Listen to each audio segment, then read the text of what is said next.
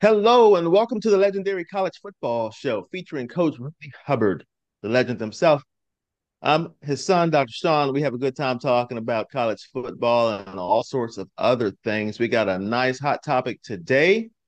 So many things are changing, Daddy. So many things that it got people running away and running in all directions, just don't know how to handle it. This week, I was really inspired. We're going to use that word when I saw Coach Saban sitting next to Senator Ted Cruz, and they were putting on a presentation. We're going to say a presentation, and it was just 4 minutes of testimony that I saw, but it was loaded with a lot of things. It made me feel like, wow, how is Coach Saban saying such wild and crazy things? I mean, the way he said it didn't sound wild and crazy. You might get a chance to listen to it together. And so one of the things that caught my attention was he said that down through the years, we were trying to figure out a way for these players to be academically supported and get some personal development. And now we got this system where people are being paid. Sounds like he's making the assertion that if you have if you have payment, that you can't academically support people and help them develop their person. What do you say about that? It sounds outlandish to me. Well, I think on one hand he's got a point. I do think there needs to be some guidelines that it needs to be thought out. But I mean, all kind of good is happening right now. I mean, these guys need to get paid. I just saw a lot of players come back, whereas they're going to come back and play an extra year. Whereas, compared to jumping out there too early, going pro because they have to go pro because they can't financially support themselves unless they get out there and try to make some money. But by having it set up the way it's set up right now, some of these guys can come back and get another year of development, which they really need, uh, academic development and physical development. Some of these guys just weren't ready to go out there and play against grown men, but if they see that money out there and there's no other way for them to get a chance to do it, they're losing their scholarship money. Then they're gonna take a chance on it, and it's not a good chance because what these guys are doing is they're getting cut, they're getting hurt, and really don't have anything to stand for it. They've made nothing. So I mean, a lot of times people think that just because they get drafted and they make it to the pros that everything is done. These guys they're set, but they still got to get out there. They got to make the team. They got to show that they're worth it. That money that is getting ready to be paid. Nobody's just giving it away. And so I think the way that they're doing it right now, if they put some guardrails on it where it's reasonable, then guys can come back and they need to get paid. There's no question about that. Nobody's arguing that. Too long now, the coaches have been making all of the money, the lion's share of the money, and the athletic directors and all of that. And people come to see the players, and the players have been getting nothing. And so that I just didn't think that was fair at all. So I think guidelines would help, and I hope that's what's about to happen. I think, as a matter of fact, that's what I think's happening. But I think at the same time, I want us to say, relative to that conversation there, that Coach Saban, I think it's just good timing for him. I think it's because now you're getting some of these other programs who are getting great players. It's going to be a lot of competition for Alabama. Alabama won't be the same Alabama it's been dominating like it's been over the years. Some of these other schools and and and some of it Coach Saban created. And the gentleman at Texas, uh, I mean, Coach Saban was his mentor. And so I mean that's what happens. And so same thing with the guy at uh, well, several of these coaches out there now with head coaching jobs, they went to Alabama. Happened at Georgia. the Georgia coach Kirby. I mean, he created this, but it's changing the landscape, and it's created a lot of competition. So I think at the same time, it's made it convenient for him to just slide on out. The other thing that was a weird look is when you have millionaire grown men saying that we don't want freedom to transfer and free agency. We have some issues with how it's being done. You know, um, I might ask you. You said there need to be some guardrails. Let me just Yeah. ask, why do they need to? Why do they need to be guardrails? Because that's being said a lot. Let me just ask why. Well, I think what happens is some of these, we're talking about competing. That's what I mean. We're talking about, and so if you take one school, just because of they have the money, they can get out there and it can be real crazy where go out there and pay somebody $2 million coming out of high school, and I don't think that's going to be something that can last because you got a player who's already on the team and already has established his worth and his value, and if you're not going to pay him something competitive to what you're talking about, paying some young guy that hasn't even been out there on the football field yet. Um, that's the kind of guardrail that I'm talking about. I just think there's some unfairness that'll be going on with the players that are already on the team, and it's going to create some dissension. It's going to create, who's going to want a young man coming in there making a lot more money than they've been paid, and never even played in a game. And I think it's going to create some big problems. I think they got to address that. I saw that and that saved some guys' lives the way I look at it. That's the way I see it. I mean, I see a lot of these players would have had to jump out and go pro because several of the players that are coming back and getting another year, which I think they really need, they really physically are jumping out there early because they only going to college for 2 years and then they're eligible to go pro. And I just don't think they're physically developed and sometimes mentally developed to go out there like that. I think they needed to take that extra time and go ahead and develop themselves on both ends. So if they can do that and get paid, get reasonable amount of money, most of these guys get car deals. And then they can have a reasonable amount of money. But if they could be fair with it across the board with the players, the players coming in and the players that are already there, then I think those are the guardrails I'm talking about. Now, Okay. I'm All not right. talking. I'm not talking about locking a guy in where he can't go if he's unhappy and he wants to go someplace else. I don't think that I don't agree with that. I don't think that should be a problem. I think the guy should be able to go someplace where he can be happy and feel like his value is being realized. Mm-hmm. I'm just considering other industries where if you have world-class talent, I mean, actually world class, then you have the opportunity to have a bigger price tag. Like if you're a professional speaker or a professional coach, uh, if you're a professional, almost anything except just, I mean, not necessarily manual labor, Right. although I think that people should be getting paid. But if you're a professional salesperson, they have a price with it, and I'm not sure if they're guardrails in all of these other industries. But the assertion that was made was that there are guardrails in all those other industries. I'm just not so sure if it's true. So I just wanted to ask about that. And there's also the idea of pay for play. I see that terminology in this context. And I wonder how fair that is. Most of the times that I have heard this quote unquote pay for play um, term being used, it was, I want to play this game. I got money. I'm going to pay.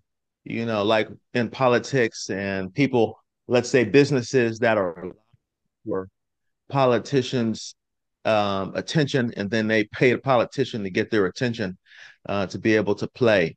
And it feels dirty when usually it's used, pay for play.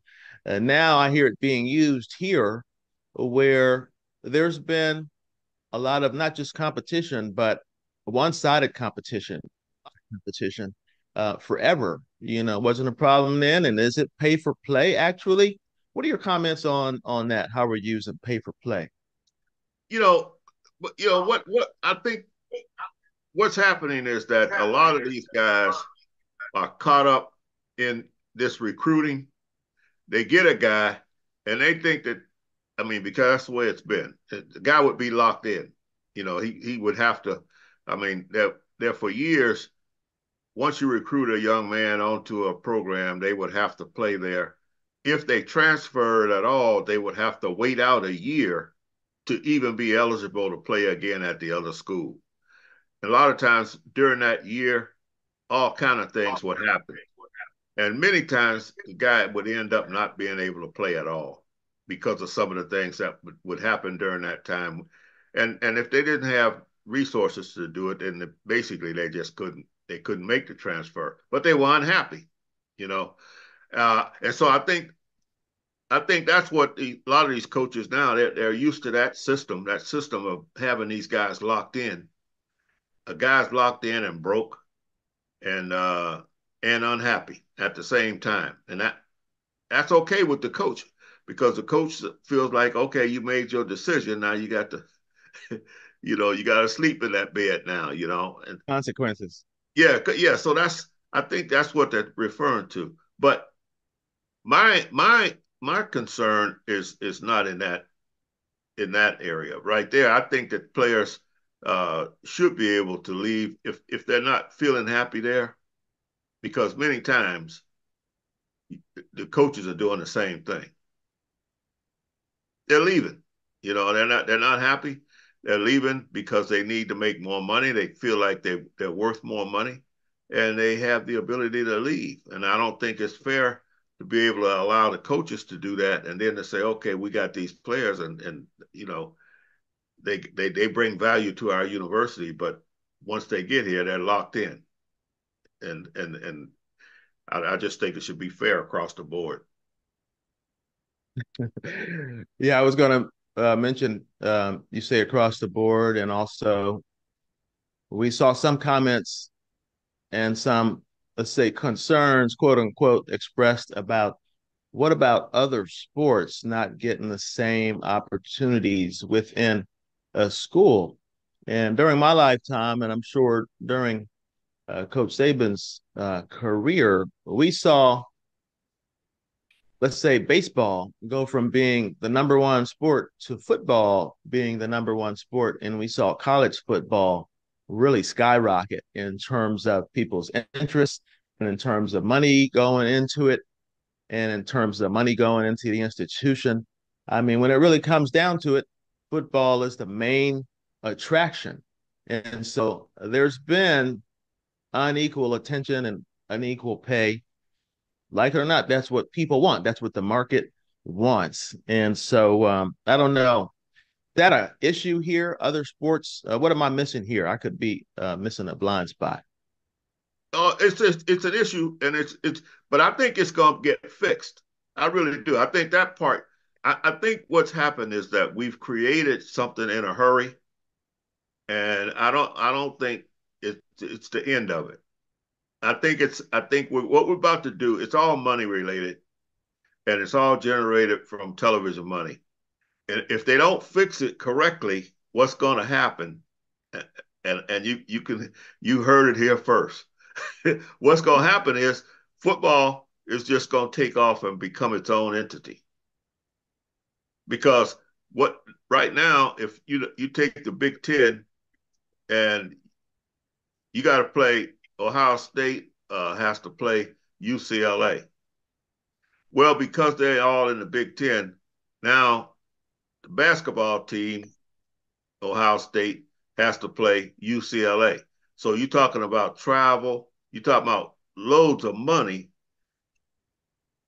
Women's basketball got to play UCLA, and they can't afford it. You know, I mean, they're not generating that kind of income that football is generating, but they still got all the expenses that football has in terms of travel just to play the game.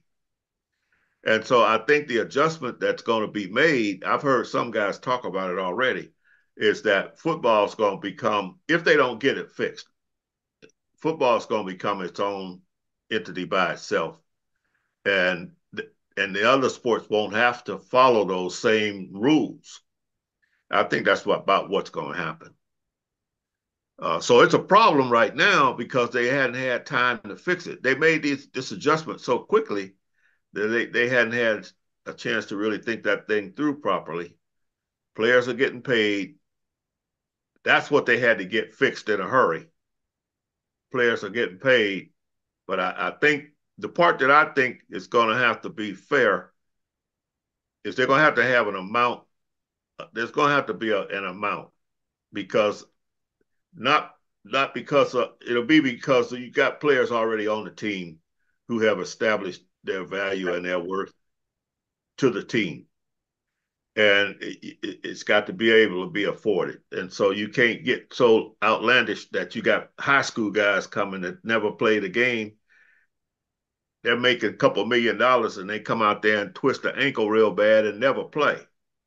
But then you got guys on the team been playing for 3 or 4 years already, and you're not paying them a fair amount. That's the part that I think has to be adjusted. I don't have a problem with if a guy has value and he's not happy with what he's getting for his value, picking up and leaving and going someplace else where they recognize his value. I think that should be allowed.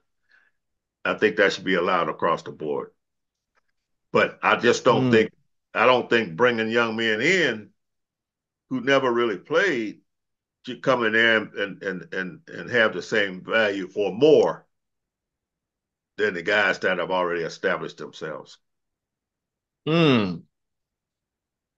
So there are right now in neurology residency, and when they get out in July, they will come out and generate the same income that I make in my 24th year.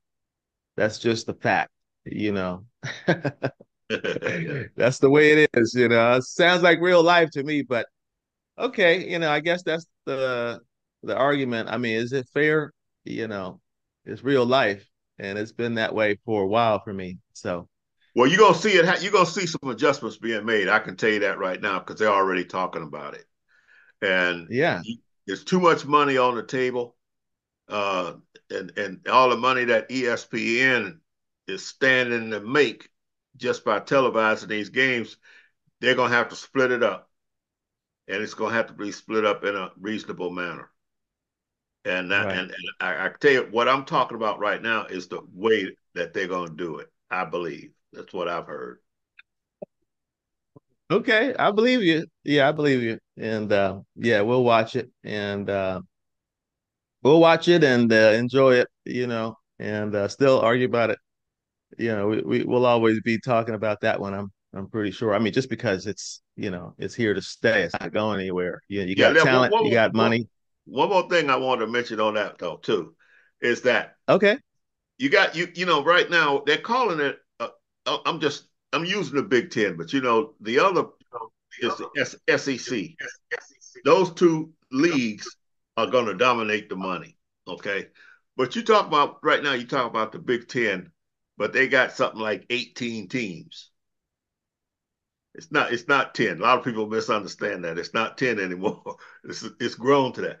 But then you got some schools, they won't generate that kind of we're not talking about women, but it's not just women. I mean, you talk about some football programs right in the Big Ten that won't generate. I mean, nobody's gonna pay that kind of money to see them play like they will to see University of Michigan play Alabama. Okay. And so what's going to happen to those teams that won't generate that income? I think there's going to be some kind of guardrails put on that situation. some of those teams are going to have to really show that they can carry their own weight, or they're going to get put out of the league. Is what my concern is. That they actually get put out of the Big Ten or out of. Yeah, out of the Big Ten or out of the SEC. Because to Oh, to to right. make room for some of the powerhouses out there right now, like for instance, University of Texas is going to SEC. Oklahoma. All these schools are joining the SEC and the Big Ten. Well, to make room for them, they're gonna boot some people out that won't carry their weight. That's just what not Okay. that's just the way life works. And so it'll behoove all of these athletic directors that they got to build their programs so that they can carry their weight just to be able to stay in. Right now, Florida State, everybody's still talking about what happened last year when they went undefeated and still didn't make the playoff. And that's because they're in ACC. They were not in a position to dominate. They took Alabama instead of them, who Right. had already lost a game. So that's what we're getting to. And I'm saying that what's going to happen are these powerhouses, the ones that have been working towards this all this time, domination. They're going to continue to dominate, and it's going to be the money now, and we're talking billions. Yeah, so it won't be the same as a young intern doctor coming out. It's going to be crazy. Some of these schools are going to be making a big dollar. But I think the ones like Florida State now, they're making the adjustment. They know what happened, and so they're giving it everything they got to get into the Big Ten before next year comes around. Right, right. So that sounds like what we were talking about before. Crucial times, and people are getting compensated for it. Then the more they get paid for it, the universities, well, then they get a chance to pay for play, like what you were saying before, holding their weight. Yeah. Okay, I see it in that context for sure. All righty. Well, there you have it, folks. I think we've teased this pretty well. I'm pretty sure that I got to express my concerns about some of the ideas here. We'll continue to discuss them, and I appreciate your perspective, Daddy, or really, Yeah. Oh yeah. especially because I think that some of this is generational, how we look at this. A lot of it has to do with our experiences that we've had before. And I'm sure that if we talk about this to your grandsons and granddaughters and my nieces and nephews and sons, that they'll certainly have a different perspective. So I hope you all out there enjoyed this particular conversation and this discussion on this evolving topic. Things are happening all the time in college football. I'm always amazed. I'm obviously paying more attention now than I did before. Daddy, I've been pushing back topics each week because every week something new comes up and it's interesting. So keep watching this channel. We'll keep it going and like and subscribe. We appreciate your comments, big time, and the consideration that you give to these ideas and your contribution. Until next week, keep winning, guys. All right. All right.